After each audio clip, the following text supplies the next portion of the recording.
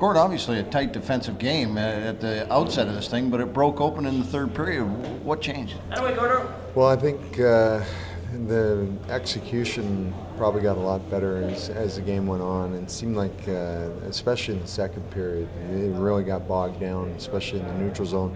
Both teams, and I guess you give a credit to both teams who defensively they weren't getting caught. There wasn't a whole lot of odd man rushes.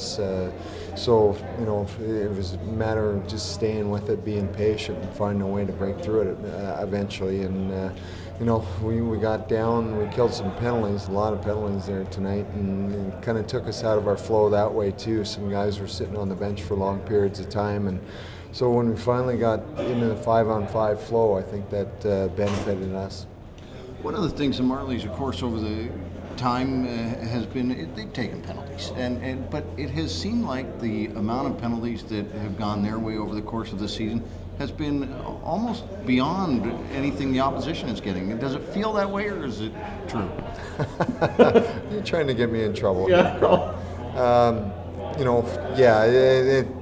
Tonight I felt like there was, a lot of gray area type calls that didn't go our way, and hopefully it's a long season and things sort of go cyclical that way, and we'll find a way to get those calls going our way.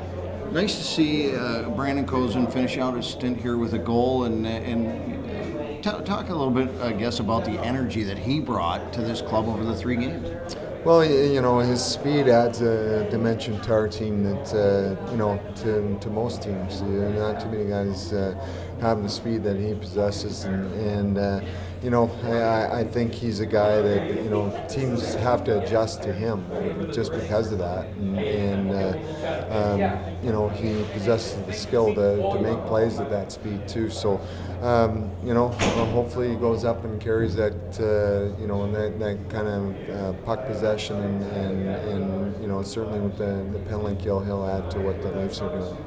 Antoine Bibeau gets one here tonight. Nice to see the young goaltender finally pick up a win. It's been a while, and does it speak to his confidence, or maybe even his patience, that he performed so well tonight? Well, especially for a young guy, patience is it's not always their forte. It's being patient, waiting your turn, and he's been a real good soldier, a good teammate, and he's worked hard in practice, and we haven't scored a lot of goals for him in the games previous, so it was good to see him hang in there and find a way to get a win.